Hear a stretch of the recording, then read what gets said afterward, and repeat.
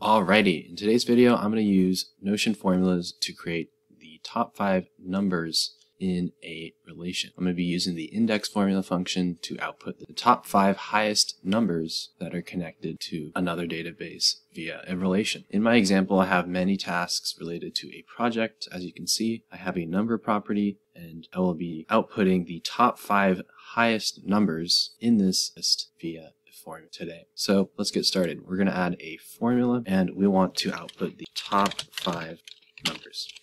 In today's example, we'll just be using a number property to illustrate order and output numerically.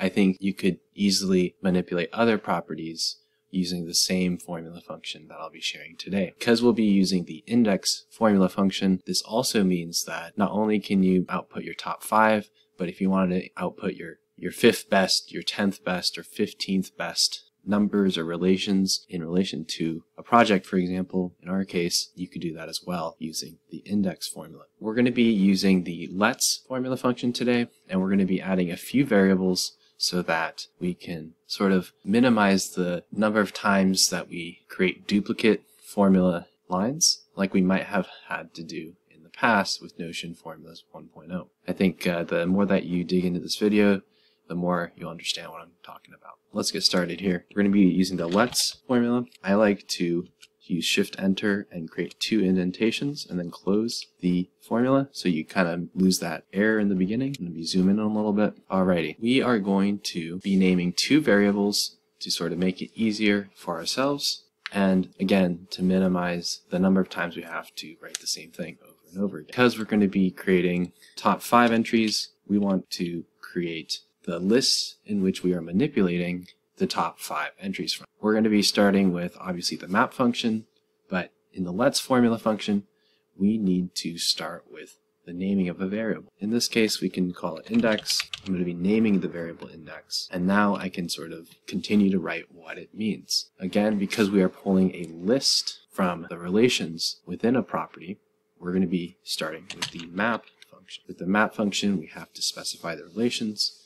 In this case, it's going to be all the task relations that are related to the project, and we separate that via comma. If we look at this example that Notion conveniently provides, it tells you how you need to structure the formula function for it to work properly. We've specified the relation, and now we need to express the property that we want to use within the relation itself. That's with the current property, like shown here. We're going to separate that with a comma to include that. We're going to start with current, and that's basically our way of saying this is what we are going to be manipulating, and it's basically like our dummy or X variable that we want to extract from this relation. Because we're doing the top 5 numbers, so we need to add current dot, and then notice when you do that, all the properties show up from the task database that the project is relationally connected to. In this case, we're going to be using the number, so we can type it, or we can also just click on it. We can close that, and because we are naming and defining this variable, we need to separate it with a comma, and because it's a let's formula, we've finished the defining portion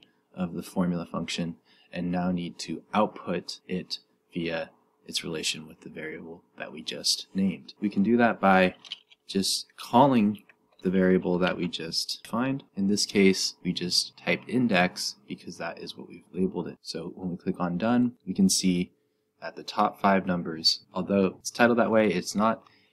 We've created that list of all tasks and their related numbers. We scroll to here, click on that, notice how those line up. So because we are seeking the top 5 numbers and we are going to index via the sorted list, we are going to add to this map function that we just called. The reason why I just named it and outputted it for now is so that now we can just stack onto the formula knowing that whatever we add is what breaks the formula. And so we don't need to try to output everything at once, and we can slowly work up to what we're building. So we're going to want to sort it, so we're going to use dot notation, and maybe we can add a new line, and we can do dot sort open and close.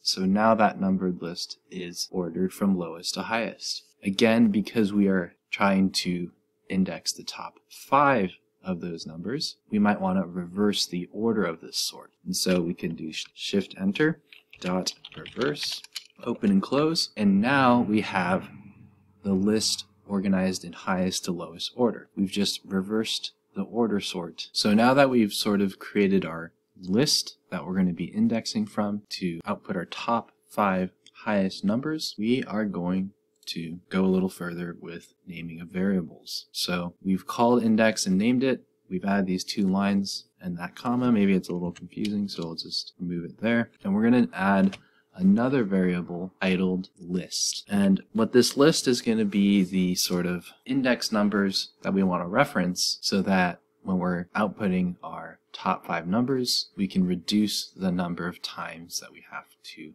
reference it. And this is also so that if we want to output the incremented top levels, like the 5th highest, the 10th highest, the 15th highest, or if you wanted to do the bottom, the 50th, the 1st, right? If you wanted to sort of strategically output a different index within a series of relational database properties and entries, this list can be helpful to optimize that. Obviously, because we are going to create top 5, we are going to create a list titled 0, 1, 2, 3, and 4. We're going to just define it and then close it out with a comma. So now the index just outputs. In our case, if we want to do index plus list, we see that the list just adds to other lists we've created through the properties. So that's exactly how you want to name that variable. And the reason why we're starting with 0 in this case is because when you do use the index formula function within Notion Formulas 2.0, the first entry starts at index 0 and then it goes from there. So index 1 would be the second number within a list. The second index would be the third number within that list. And so I'll show you in just a sec why we've created this list,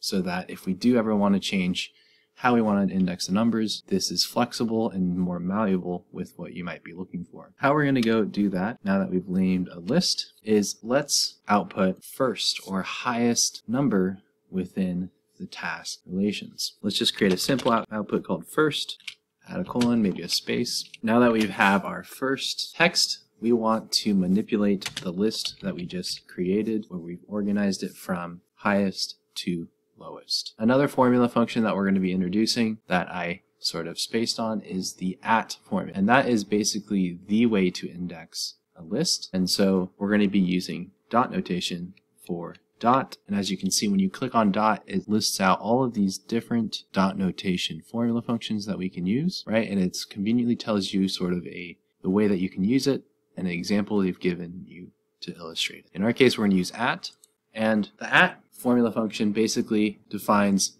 the order in which that number appears within comma delimited list. Like we've just created within this list where we've named it from 0 to 4, the 0 within the at formula function means that you want to see the first or highest level item within that list. So we're going to click 0, and now we have that output of first equals 9. We've just outputted the very highest number of this list that we're extracting from, that we've created by referencing the order of the number properties in these task entries. As you can imagine, you could probably rinse and repeat this process. So now that we have our index properly showing our top number within that list that we've created, let's add a little formatting that I've introduced in past videos, where we can add a plus, add a quote. We want to do backwards /n, close quote.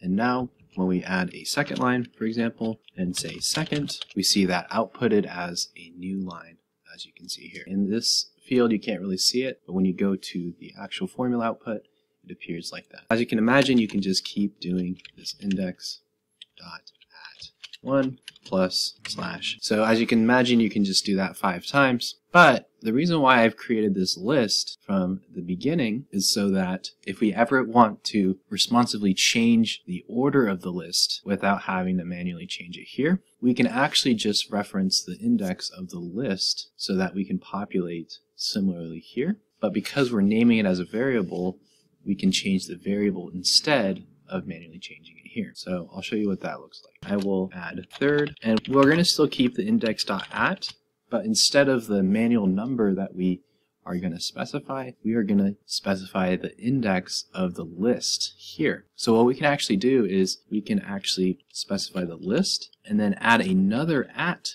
formula, open it up, and because we're looking at the third, we are going to use 2. And because it's a formula function within a formula function, we're going to need to add that third number. And as you can, if you can recall correctly, 6 is the third highest number in this list. So basically what we're doing now is extracting the number that we spit out within this list. In our case, we're just saying third number within this list, which is basically identical to that same number. In our case, I just made this so that in case you wanted to increment your top numbers, all you have to do is change these numbers, and then you can sort of configure how these indexes show. What we can do here is just copy paste, do that, and again this would be 0, do that, this would be 1, and we still have those same outputs.